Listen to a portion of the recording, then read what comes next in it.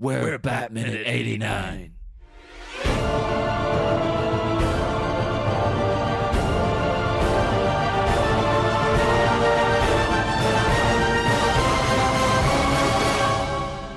Hello, and welcome back once again to Bat Minutes 89, the podcast where we analyze, scrutinize, and crash into Tim Burton's 1989 Batman film, 1 minute at a time. I am one of the hosts, Niall McGowan.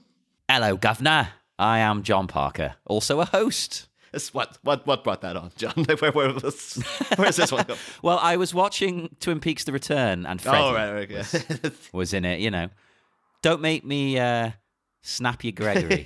Today, we're joined for minute 98 by a comedian and part of the comedy duo, Siân and Zoë, Zoë Tomalin. Hello. I was really hoping that you weren't going to say any of the details about Twin Peaks: The Return, because I'm only halfway through, so I was really tense all the way through that. Oh, don't worry. I am so anti-spoiler. I fly into a rage if people spoil anything. So I'm anti-spoiler, but I'm also anti-talking before I've been introduced. I'll be politeness first, spoilers second. That was very respectful of the show. You were going to take that hit. You were going to take the spoiler because you didn't want to speak up. But anywho, today we're talking about minute 98. This Wednesday, minute 98 begins with a goon descending from the sky and ends 1 minute later with one of our main characters seemingly mortally wounded. So let's get into it, man. Let's go. Well, man and woman. So let's go. Let's do this. Well, this goon you mentioned, he's falling, as we saw on Monday's episode, as we heard. You guys didn't see. We can see. You can't watch the movie. You're not allowed to watch the movie. He's having a smashing time, isn't he? It's terrifying, though. This stuntman. What the hell? This is crazy, because it's actually a stuntman. It's like, it's not quite Jackie Chan, but Jesus. Oh, I mean, this is all in a day's work for these guys, I guess. It is like, oh, well. I like that he falls past and hits a sign for a lawyer's, flat lawyers. I feel like the lawyers is just ideally placed for all of the insurance claims from people falling out the sky. They're loving this. This is their big year, finally. Yeah, I do feel that lawyer must be a bit dodgy as well. Because, yeah, that sign does say flat lawyers, Chaz Kent, Gotham City. And it's like, Chaz, is this like Clark Kent's dodgy cousin or something? And then the fact that, like, Chaz isn't the name of a lawyer. Like, no, Chaz is like a Saul Goodman lawyer type. Like that's exactly what I was picturing. Yeah, it doesn't sound like the most, like, Charles Kent would be a good. Oh, that's a good. He sounds like a reputable guy, but Chaz sounds like, hey, I'm your buddy Chaz. Don't worry, guy, I'll get you out of this one. And, you know, it's really like. I feel like, yeah, Chaz is the Joker's lawyer, and he's been like, you know what? Why don't you do your killing near my lawyer, and then I can claim all of this insurance business. And the Joker's been like, okay, you got me out of a tight spot before. I'll do it. I want to see an alternate universe sequel where the Joker survives. Spoiler, he dies. Where the Joker survives. And the sequel is him getting his lawyer Chaz in to defend him in court. And it's a courtroom drama. That would be fantastic. I remember that was the rumor for, like, the longest time, was that, I think it might have been one of those things, maybe it was never this way, or maybe it was drastically changed after the fact, because we're coming up now, actually, 10 years since Heath Ledger died. It was next week or so, it'll be like, 10 whole years. But I remember there was always talk that when The Dark Knight was coming out, that it was going to end with the Joker being arrested, and then the third movie was going to be his trial. And then he would be the one to scar Harvey Dent. And then that would make Two-Face the villain of that movie. And that makes sense. But I also don't want to see Heath Ledger's Joker in a courtroom. That's one of those ones that might have been like early days. They're like, yeah, this is what we're considering. And then they actually developed the script. And it's like, no, we're going to pack it all into this one movie and whatnot. But I will also say, in a little side note, going back to Chaz Kent, because as we covered way early on in this show, Kent was the original name for Harvey Dent. It was Harvey Kent. So it could be that this Chaz Kent business, that's a little nod to that, potentially. So, well, you've already got Harvey Dent in it, though. Yeah, but it just could be like, oh, just, you know, we're not allowed to do so, you know, many blatant comic nods, but like, yeah, it'll be for people who are looking at, and maybe other people will be like, Clark Kent, like, is that what you're going for, or something like that? So let's be honest, it's probably both. It's probably just like, stick it in. Yeah. It's good. It works. Fine. It could be a thing done by set designers, and Tim Burton had no say in that as well. He's just like, whatever. It's just, it's a sign, right? That's all I need. Almost definitely that. And I've only just noticed. I didn't notice this when I was taking my notes, because you saying that the lawyers seems dodgy. It's next to a diner and a billiard hall. Would you go there for your law advice? I mean, you would if you fell out of the sky onto the doorstep. And that is very much the business model that he has gone for. Yeah. He's just got a net to catch people. Rolls them through the door. It's like slanted. And just, whoop. This whole situation is real. It's like an ambulance chaser's dream. Because he's just like, there's so many injured people. I imagine Chaz Kent is probably looking out his window going like, I'm either going to defend this Joker guy. That's going to be my next big case. Or I'm going to be like, the people of Gotham City versus the Joker, and I'm gonna be the guy because I'm going out there with like 1 million cards, just like Chaz Kent, like throwing them to everybody. Although then that asks the question, what's Flat and Flat? What's that about? Oh, well, I have a problem with this, right? This is a pet peeve of mine, and it almost exclusively is a law thing. Well, I hate lawyers anyway. Who likes lawyers? But they always call, if there's 2 people working there, like, what's the name when they get their name on the sign? There's a word for it. They're always going on about it in... Partners. Partners. If they become a partner, but they have the same surname, they put it on there twice. Flat and Flat. Why don't they just call it Flats or Flat? It really winds me up. The only lawyer's name that always really stuck out to me, I think it might be a reference to like the Three Stooges, but I think I specifically remember from an episode of the Gilmore Girls when like, I think Luke's going through a divorce or something like that. Spoilers for the Gilmore Girls if anyone's not seen it. But I haven't, but go on. Yeah, it's not amazing. It's like out of the 7 seasons, at one point he gets married and divorced to some woman. But she doesn't last long. She's not one of the main characters. You don't care. But I remember her lawyers are coming in, and he's just like, he just doesn't want to have to deal with any of it. And they're like, "Can you give us the name of your lawyers?" And he's just like, "Yeah, they're from the offices of Dewey, Cheatham, and Howe." And it's kind of like the guy's like, "Wait a minute," because it's supposed to be Dewey, Cheatham, and Howe. And it's like, it's a real like, oh, that's cute, you know, but. I was really upset that they'd missed the opportunity to have a gag here. But then I spent a while trying to think of what the gag for the something and something lawyers about somebody falling down was, and I couldn't think of anything. So that'll be why it's not a gag. Yeah, maybe they did the same thing. They were sat there for weeks like, we need to put something funny on the sign. Well, I was just like, as soon as I saw it, I was like, oh, great, I'm going to write a load of great jokes of something and something lawyers. And then 10 minutes later, I was like, maybe I'll just watch the next 59 seconds. That's a bit, well, why? Because there's Flat and Flat lawyers, though. Why are they sharing the sign with Chaz Kent?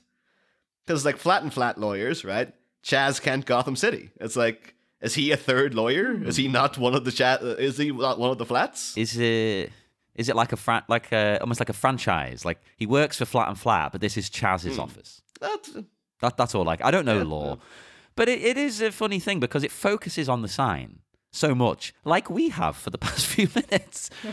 So you'd assume it's either a gag or what you would do these days. You'd reference something else in the DC universe. Oh yeah, this would be like Oliver Queen Industries or something like that. They'd have to throw in something like that. But nope, this is just some random lawyer. Unless that was like some lawyer that annoyed Tim Burton. So he's like, right, I'm going to smash your sign in my movie. Screw you. Other things they could have put in, though, as we were talking about last minute, Wilhelm Scream could have come in here. This would have been a perfect opportunity to shove that in. But they missed that as well. Well, next I had a question as well, because you see him fall back first through the sign, and then the very next shot is someone falling front first. I assumed it was the same guy. Is that a different guy. goon? I thought it was the same guy, but he doesn't spin. I thought this as well, because then in the third shot, he's oriented in a third different direction. Yeah. And I watched it a few times, and I was like, is that actually the same outfit? And I think it is supposed to be the same guy, but there's something... The thing I do like about it is that I feel like seeing someone fall through 3 frames in slightly different orientations is very comic booky. Yes. And I think that's a fun nod from Tim Burton of how stupid the physics are in this film. Oh, yeah. He likes to poke fun at it, definitely. That's probably what he's going for, actually. Because once again, I kind of thought of Jackie Chan. the way he'll do a stunt multiple times, and because he basically breaks a bone each time, they don't have the heart to cut any of the takes, so they just put all of the takes in. They'll show the same stunt like 4 or 5 times in a row. But they're all different. So I thought maybe that was the thing. It's like maybe this stuntman very much injured himself. So it's like put them all in, and out of respect. Yeah. I just don't remember in the commentary for Fight Club. There's a bit at the end. Spoilers for Fight Club. There's a bit where Ed Norton falls down some stairs. And what? You've ruined the film. Yeah. Oh, goddamn. And the commentary track, like David Fincher and Brad Pitt are doing it together, and like they're just watching this guy. Like, it takes a massive tumble. The stuntman has to do like a big stone stairs, a very narrow stone staircase. And Brad Pitt's like, "Geez, that's really brutal. Like you had to do like a bunch of takes for that, didn't you?" He's just like, "Yeah, we did like 15 takes." And he's like, "Oh crap, that guy must have been." He wrecked by the end of the day. It's like, "What take did you use?" "Oh, the second one." It's just like, "Oh, you son of a bitch!" What the Oh, that must be the worst thing ever. Although even worse, the first take. We've done it 65 times. But I do love though, like when this guy when he lands on the Action News van in a kind of classic Simpsons-esque thing. He crashes through it and then instantly seems to like explode for some reason.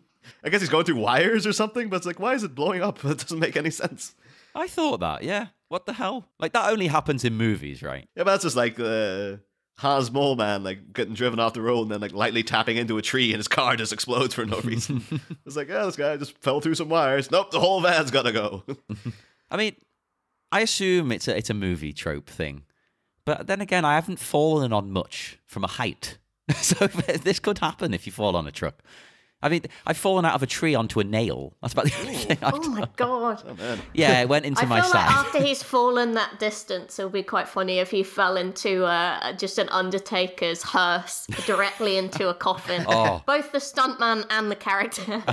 Even better if the coffin lid's open, he lands in it and it shuts. Yeah. Call Tim Burton now. Special edition this movie. Come on, we need to George Lucas it. Chaz Kent's brother, Brad Kent or something. So it's like he's the local undertaker. You just see him out in the streets with the measuring tape, just measuring everybody up. And it's like, oh, a lot of business for the old Kent family this weekend. He could just look at the camera and do a little shrug. It's a living. Well, it's not. Well, what we found out is that the Joker is just really helping local business in every way that he can. Yeah. Maybe that's the real comment. He's giving away money because he wants it to be spent in the local shops. Yeah. He's giving away money. He's helping local businesses.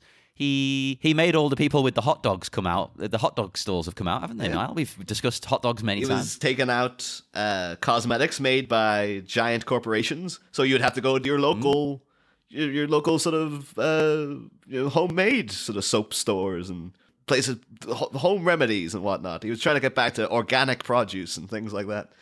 I think he's a good guy. Yeah. I mean, these days he'd be pushing people onto Etsy for their soaps, maybe. I don't know. That's where you get handmade soaps now, isn't it? The new hashtag Joker did nothing wrong. Hell yes.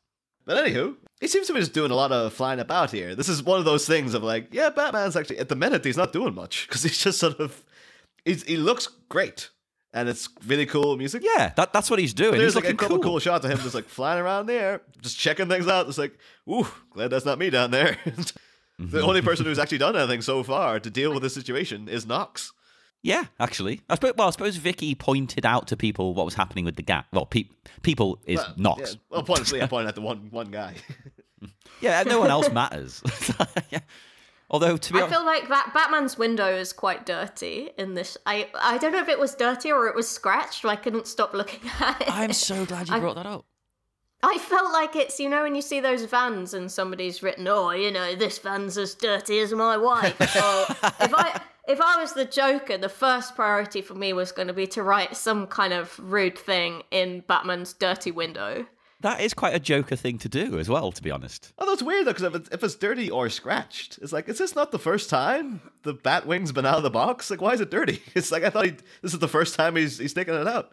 Unless he's been... Well, no, that's what confused me, because this is why I'm glad you brought it up, Zoe, because I was the same. I rewound it to just look at the glass. I was staring at it, or whatever you call it. Is it glass? I don't know, plexiglass, whatever. Because it looked all smudged and dirty, And I liked that because it looks used. Like, it looks like your car. Your car's a bit dirty. Your car's has got, like, smudges on it and filth. And he's flying around. It'll get dirty. But, yeah, isn't it supposed to be new? He's not been Batman for long. So I don't really know what they're going for there. And you know that these days, if they did it, it would be pristine. It probably wouldn't even be there. They'd CGI that over the top. Yeah, totally. Although it does, what you were saying, Zoe, about like the people writing on dirty cars reminds me of, it was like a thing that was going around. Someone had done, there was like a viral photo when like soon after Dark Knight Rises came out, and someone had found like a really dirty van, and he'd done like this really intricate, beautiful picture of Bane kind of leaning down to Bruce, you know, from that shot of him talking to Bruce Wayne in the pit or whatever you want to call it. And it's a guy written is just like, only when you have cleaned your car, then you have my permission to drive. And it's like, oh, so much effort gone into that. It's like, Perfect. this is like you have been out there for hours to get that done as well. It was crazy. Anyway. Yes. So Batman is on his way, finally, as the gas continues to spread. And again, like, considering that one guy in the last minute died almost instantaneously, it's taken a while for this to affect anyone. Like, we've seen one guy fall clutching the money, that one guy on the car. That's about it. Everyone else is There is a high dispersal of this gas. There is. As we discussed in the last minute, I just feel like the gas is just disappearing. And for all that he's got this interest in local business, the Joker's really not investing his gas locally. It is everywhere. Well, you got to expand somewhere, you know. Into the atmosphere, yeah. It's the only place left. Is there any other potential uses for Smilex as well? Like, well, beyond its killing capabilities, you can also use this as like a powerful explosive, or like put it into low income heating or something like that. Like what's like I was thinking like add it to your curry for a nice spicy flavor. Just, you know, it's got a lovely green color. I can see why it was used in the cosmetics. I think that's that's a bold move. But I don't know. Could you? How much of a concentration of Smilex do you think you need to actually kill someone? Could you use it as a mild kind of antidepressant? Ooh, that's that's interesting. Oh, that'd be a great little twist. Actually, they use Joker's deadly chemical for good at the end. Oh, to cure mental illness, which may be ironically for the Joker. Oh, that'd be amazing. Why isn't that in the movie? God damn it. We do see the Smilex getting like properly blasted out of the balloon here, which is looking a bit sort of worse for wear at the minute. It looks like it's got like big sweat stains or something. Oh, I know how it feels. Jeez. Coming from its pores there. And it's one of these things, again, the gas it's shooting downwards. Whereas, like, imagine if this was actually happening, unless it had such an intense concentration, it'd probably be going upwards. But, science, you know. If it is like hydrogen and you can fill balloons with it, I mean, it could be for the next generation of Zeppelins. Is it slightly safer than how Zeppelins used to be filled? Oh, it could be. Is it explosive? It doesn't seem to be explosive, does it? I don't think... Is there ever a time it explodes, Niall? Spoilers, upcoming minutes. I don't think it ever explodes. The thing is, it is just like it's only been utilized for one purpose thus far. So we're not exploring all the possibilities of this gas. I'll tell you what, we have previously explored, but it's on the screen again. 100% confirmation here, Niall, that this float, or balloon or whatever, it's a float, is dolly mixtures. Yeah, the licorice all sorts and whatnot. Yeah. At least now we've got like an English person on to talk about it, because I remember when we were talking about the Kiri, she was just like, what the hell are you talking about? But like, I will say, licorice all sorts, dolly mixtures, all that, Zoe, my most loathed of all the sweets. So I was very disappointed to see them represented in this film in any capacity. It's been troubling me since we first noticed it, I'll be perfectly honest. How do you feel about these sweets? Are you a fan? I love licorice as a kind of motif of something, very cutesy, which is also pure evil. Yes. And I think that's the Joker all over. And like you, I freaking hate licorice. It's disgusting. Who eats it? I don't. Old people. My mum buys this licorice, which I can never forgive her for, and she always offers it to me like it's a sweet, but it's licorice coated in salt. So I literally know. trying to, like, how do we take a terrible thing and make it even worse? As it cover it in salt. Safe to say, I don't talk to her after that Anymore. ever. It really is the worst thing. Although I will say, from like the most recent pictures I've seen of you, Zoe, is like you have pink and blue hair, or you did. So it's kind of like I was a bit trepidatious of like, yes, because on the packet there's a lot of pink and blue. It's like maybe she's like a huge fan of these sweets, and that's inspired her whole look. I love the fact that, I don't know, I think it's a bit like me, is that it's very brightly coloured on the outside, but bitter and horrible on the inside. And I can sympathise with that. But no, I'm into kind of rainbow coloured nihilism. So yeah, the Joker. Listen, the more I talk about it, the more I'm identifying with the Joker. So I'm not going to say anything else. I think as well, these sweets they're nice aesthetically, aren't they? They look like they're going to be nice. That's how they draw you in. That's why I always end up trying them after years, going, they might be nice this time, because they look tasty, but they're horrible. Maybe that is a comment, the Joker. Like he's presenting himself as a friendly guy. You know, he's like, I'm going to give you all money. And he comes out, he's singing and dancing. He's got Prince playing. How can you be cooler than that? He's got Prince on. But then inside, he's horrible. I think the Joker is all about, I mean, we talked about the baby and the clown float in the last episode as well, but the Joker's kind of all about presenting as this infantile, cutesy thing that draws people in. I think the sweets work really well to do that. Oh, I have a bit of a sidebar, which is that this reminded me of something I used to have when I was a child. I spent an inordinate amount of time on a game which was a kind of Batman animation suite, which came bundled with Packard Bell computers in the 90s. I'm on board. I know, but the suites made me think of this thing, because I spent all of my time on this making animations with the there was like an airbrush tool that did rainbows, and I spent the whole time drowning Batman and Robin in rainbows, which I want to say is some kind of like early understanding that they represented toxic masculinity, and I was, really wiping it out. But I think it was probably more that I was just a small psychopath in my parents' attic. Why can't you combine the two things? That's perfectly fine. I have, and I will continue to do so. You've done it very successfully. It's kind of you saying, though, you've only just realized that you're sympathizing with the Joker. It's like, it sounds like you were sympathizing with the Joker when you were a kid by trying to... Yeah, exactly.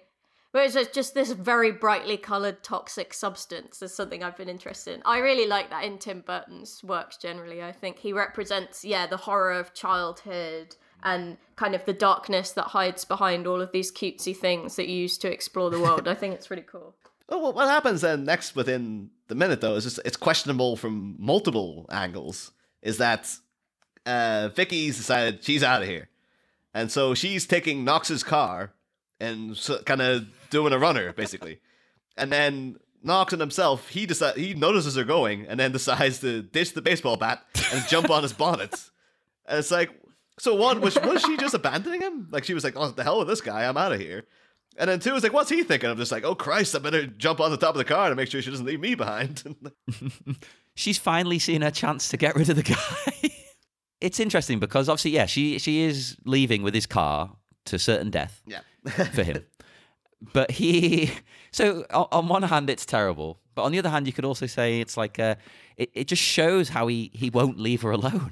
It's like, to the point where he dives on a moving car to be with her. I mean, that recalls the bit earlier where the other dude jumps onto the front of the car and he's a villain. And I think this does tell us that Knox is, he's the nice guy that won't quit. Yeah. And he's been lined up visually by Tim Burton as the same as that villain who's harassing her. I will say, though, it should be noted, like, in the OG script, the original script, because Knox was a much more dynamic character in that, and he was the one who sussed out that Bruce Wayne was Batman. And then around this time in that script, he has like a major thing that he contributes in that they're trying to, Batman's looking around, doing what he's doing here, just flying about, and they're like, oh, we need him to get rid of the balloons.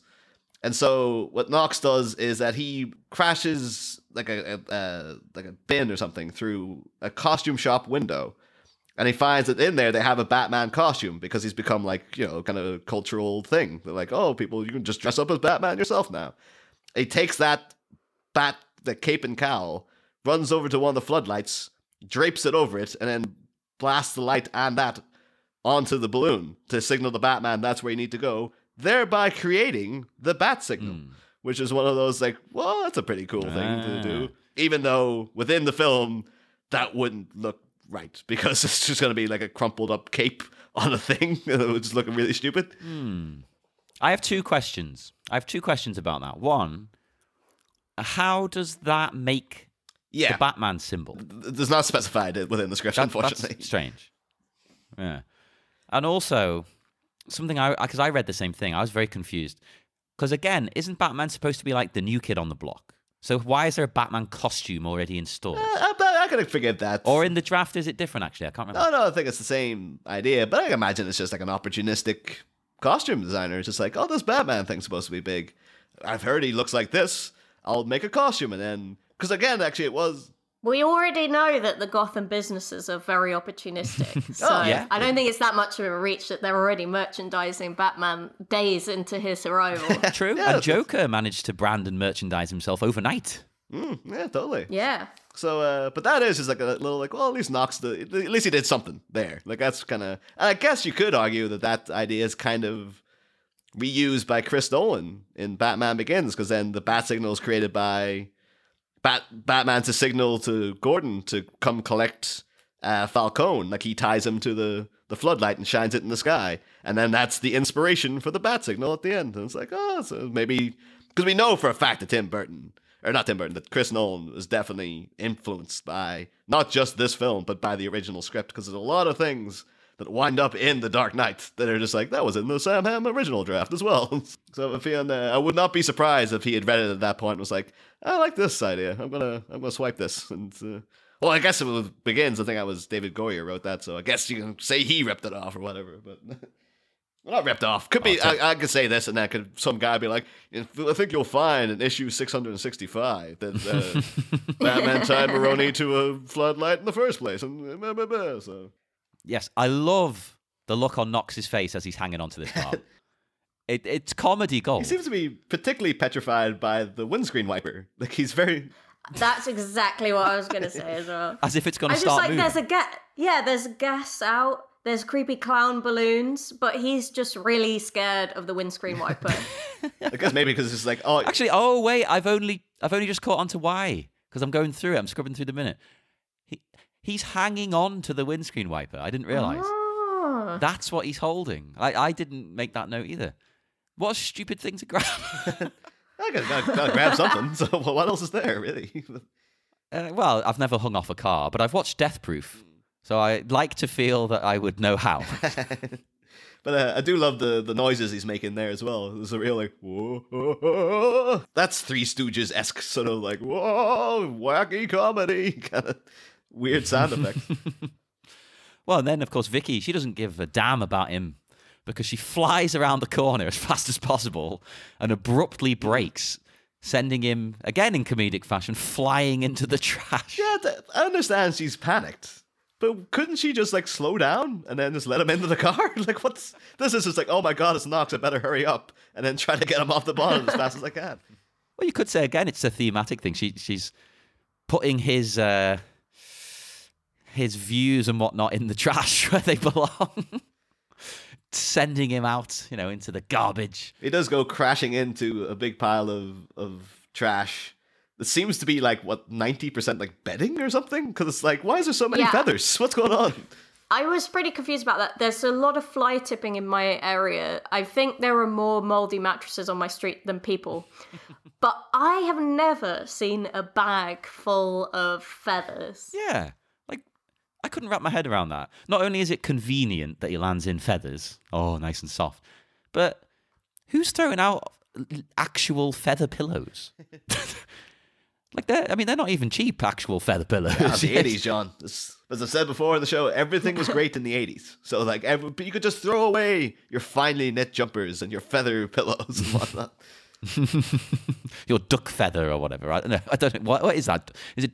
What's the fancy feather? It is, isn't it? Duck down. I think duck feather's pretty. I think duck down is pretty fancy. Yeah, that's what it is. The 80s, everyone was rich. Everyone had money. There were no problems at all. Everything was great. I love the idea that your tramps in Gotham have such luxury bedding down in the trash. They got feather bin bags.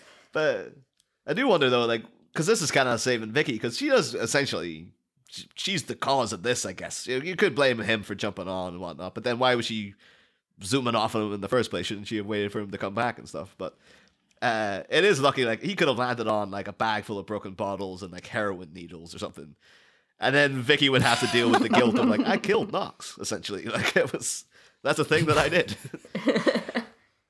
Well, here's another question I had then. Like, you see him laying there. He's got a big cut on his head and stuff, but he's not moving. Obviously, like, we know he's out cold, but are we meant to think he's dead? Because he's not moving at all. Are we meant to be like, oh my God? Well, I think at this point in the original script as well, he does die. Like, he does. Yeah, but well, I think it's technically around the time of the next minute. Yeah. Oh, well, we can leave it. Which I'll leave go it into. Save it. But yeah, he does die, but in very different fashion to this. It's pretty embarrassing way to die, considering all of the exciting stuff that's going on. You can see him listed in the newspaper. And how did this man die? Oh, his mate from work just ran him off the road for no reason. I'd love it if it wasn't even the car that killed him. He suffocated in the feathers. Yeah, he didn't inhale the gas. He just inhaled some duck feathers. About her lungs full of duck feathers. Should bring up too, because I think this is like the second to last time we see Knox. He shows up for a brief second again later, so I might as well get this little note out of the way as well.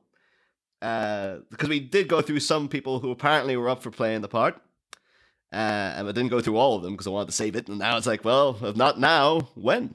As Alfred said earlier in this very film. Other people up for the part were Rowan Atkinson, which would be weird. What? Okay. I mean, I can kind of picture it, but it'd be a very different character. It wouldn't be like this. I can see that, because he's really... What I do like about the guy who plays him, I don't know his name, to my shame. See my earlier note about my geekery. The physical comedy that he has is really strong, and you see that, like, just his face to do with the windscreen wiper and all of those small little motions. I do think he's really good. But other people, Gabriel Byrne, which is like, maybe bit serious, but Alfred Molina, totally could see that, no problem at all. Nathan Lane, which is 100% could imagine. Like, oh, Vicky, we gotta go. You could totally could buy him. And then the two stunners, which I was just like, no way. Patrick Stewart or Ian McKellen, who are apparently up for playing. What? And this is one of these things. This is an IMDb list. It's just like, maybe this never happened. I don't know, but they do have that down as a thing. And it's you imagine Patrick Stewart or Ian McKellen as this guy. It'd just be like, oh, it'd be a bit creepy as well. Patrick Stewart doing all the same stuff that this Knox does. Like, that'd be another level of I think if you're getting kind of Shakespearean creep, that is not good. No. Oh, that'd be unsettling. I kind of want to see it. I just can't imagine though, just like coming down, him down in the alleyway. It's just like, oh, detective, you know what they say. They say he can't be killed. They say he drinks blood. I say you're full of shit, Knox, and all that stuff. Or just like, oh, Wayne. Oh, the guy's a stiff. He's a rich stiff. But just can't imagine this grandeur coming out of Knox, who's a fairly nebbish guy. I mean, come on. Although that's kind of demeaning the Patrick Stewart and Ian McKellen are both excellent actors, but it's just like, I don't know if they can pull off not being kind of awesome and grand and stuff. They just have that inherent in themselves. They could be a villain in Batman.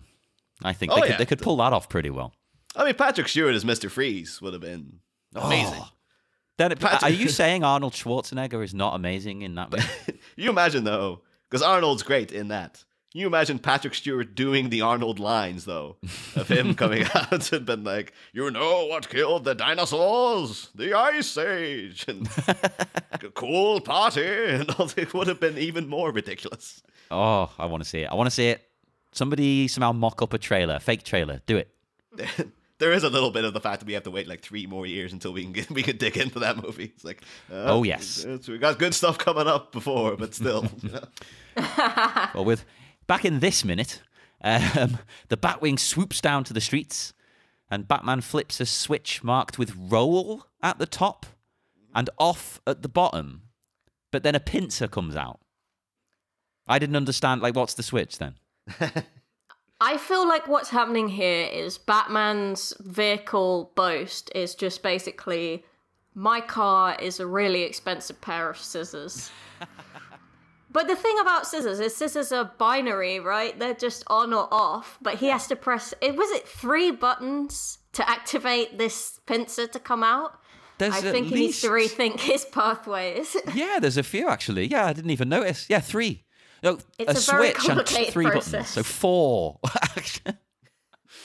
I mean, we don't know. That's insane. Again, we don't know the who actually made this plane for him, whether this was a part of Wayne Tech or he made it with Alfred or something. And I guess he could be sitting just like we're talking about the dirty windows. It could be like, damn it, Alfred. He's too busy trying to make my life into a soap opera. He can't even clean the damn bat plane when I need him to. Now, I looked up some of these controls because I'm sad that you can see to see if they were realistic. I'm not going to go into all of them. It's insane. But they actually are real flight controls. Oh. Because that one that says trim tab, that's the thing. Because I just thought it was nonsense. It's very complicated, so I'm not going to read the whole damn entry. And it was hard to wrap my head around. But it says that the trim tab, where is it? It changes changing the setting of a trim tab adjusts the neutral or resting position of a control surface, such as an elevator or rudder. So there you go. It is actually a flight control. It's not just nonsense. Which I thought was nice attention to detail, considering nobody would care except maybe podcaster Jim O'Kane. That can stay in. He likes his planes and things. It's just the fact, though, as well, that they've had to send out someone to be like, make sure you get the airplane controls correct in the film, which is like, in a scene where a guy's coming in to take gaseous balloons away because a killer clown man is just like showering a city full of 20 million, and who was this guy? Like, oh, it was a gangster who fell in some chemicals, and now he's this crazy clown guy. And it's like, but but make sure those controls are right. It's like, oh yeah, we have to go check the chemicals to make sure that's realistic. No, but make sure you check those flight controls though. That's the thing. Like, you could just have no words there and it'd be fine. Yeah. Like, you wouldn't question it, would you? Anywho, in terms of action for this minute, I think I'm out. Unless you have anything else you want to bring up? No, I mean, he just gathers up the balloons on the pincers there, doesn't he? That's about it. It's a good tactic, but we don't really know what he's going to do with them until the next minute. I think it's around this point, though, we would usually ask the guest about their history with the movie and stuff. So, Zoe, do you have any fond memories of this movie growing up, or like, are you a big fan of it, or like what's your experience with this and Batman in general? Well, I feel like I've kind of I preemptively went in hard with my Packard Bell CD-ROM of Batman and Robin. So mostly my young Batman memories are playing this CD-ROM endlessly in my parents' attic and not utilising really any of the Batman and Robin features in it, except, as I say, 2 drowned men. But no, I got very into the Christopher Nolan Batman when I was a teenager, and I used to go over from the Isle of Arran where I was growing up. We used to get up at 6 a.m. and get the bus and then get the boat and then get the train into Glasgow, which is where we went to the cinema, and I would dress up as the Joker in central Glasgow, which was not popular, with people who were like, "Oh, you wee goth, I'm gonna stab you, you wee goth." I'd be like, "No, I'm the Joker, it's cool," and they were like, "It's really not." And we used to go. It is cool. We used to go and watch the films there. So I have fond memories of later Batman, and I was obsessed with Tim Burton when I was a kid. Yes. So I'm very surprised. I definitely saw this when I was young, but I rewatched it just before we did this to refresh And I was like, oh, Tim Burton, you lovely bloke. Oh, this was classic Burton as well. He was at his peak of his powers. Because how do you feel about like these most recent movies? Because obviously they're not so warmly received. I think there's a real lack of warmth in the newer films, which, I mean, some of the stuff we're talking about here with kind of the sweetness of the set and how it looks homemade, but not in a crappy way. It's a really lovely style. I feel like all of that texture is lost in the newer films. Does that make sense?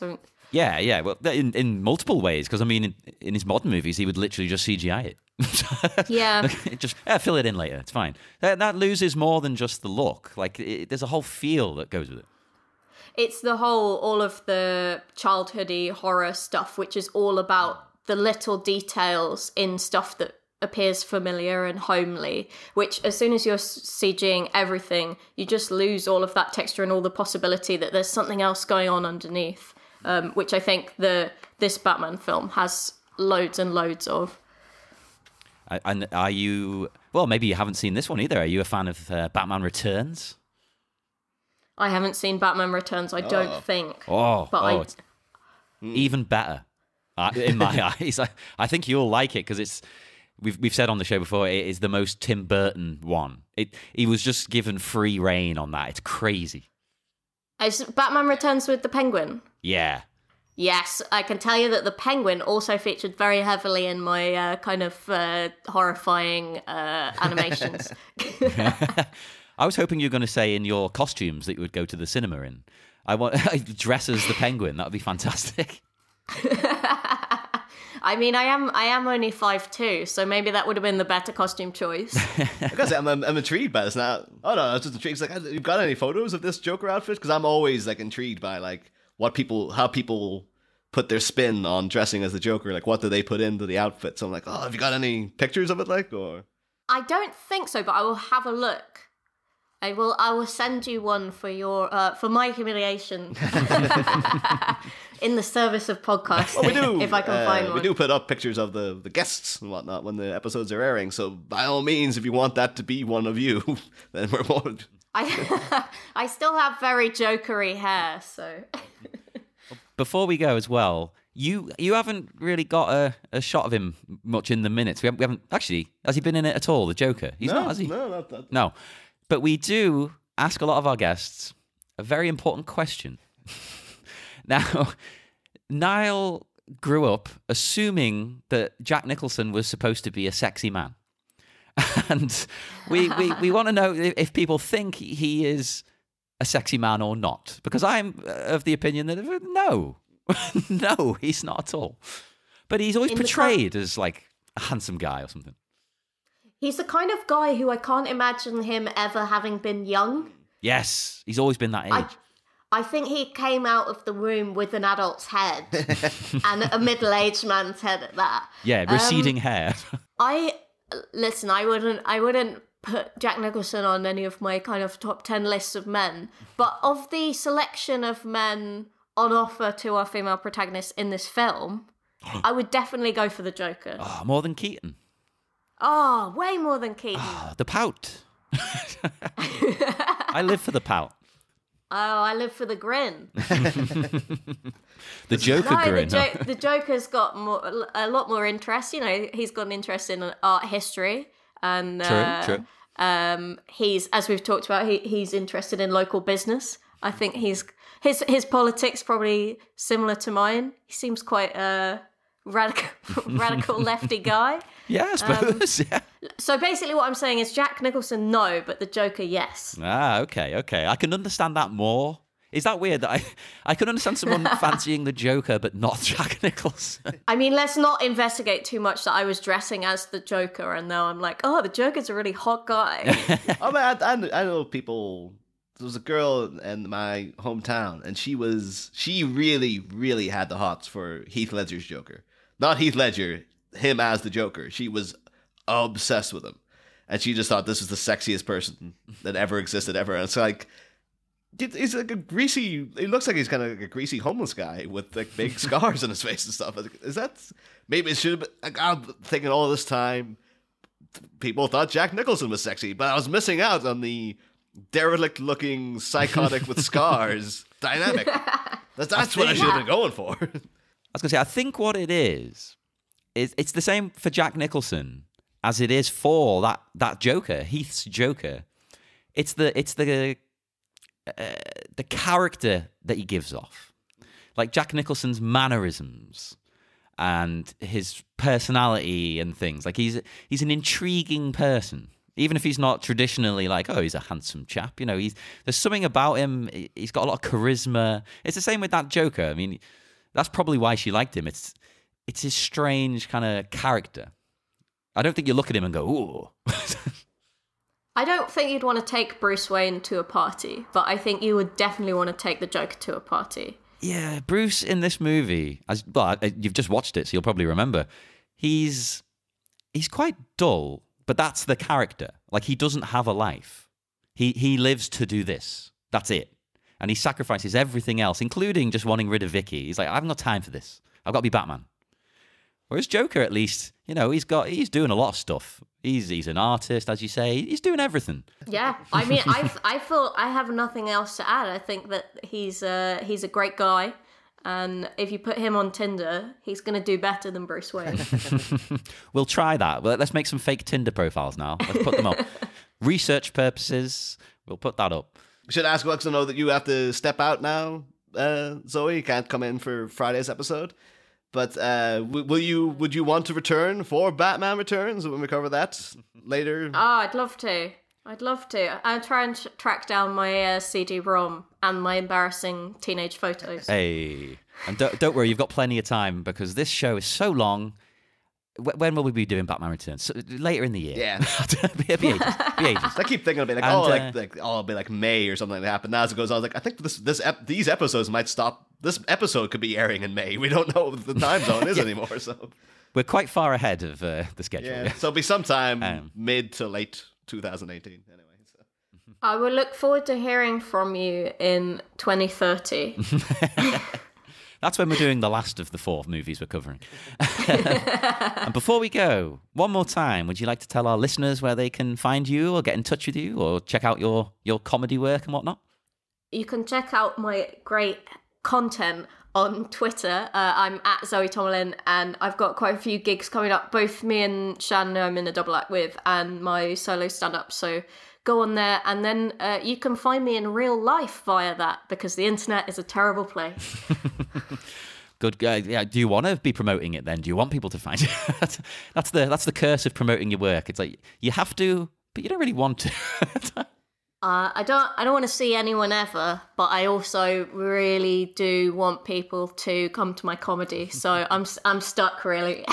I feel your pain. It's like I'm a podcaster, but I have intense problems with anxiety. I don't really want to have guests on, but I love having guests on at the same time. It's fantastic. So check Zoe out online and make sure to check us out. Join the BatMinute89 Listeners Society or tweet us at BatMinute89. And make sure to rate, review, subscribe on iTunes, because that's very, very helpful to us. And join us again, because we will be back on Friday with a new minute and a new guest. See you then. Next time, the death of a titan as the Dark Knight drags some destructive dirigibles away like a demonic kite. Will the Dean of Demonic Drollery deliver death to his most dependable dupe? Find out Friday. Same Bat Pod, different Bat Minute.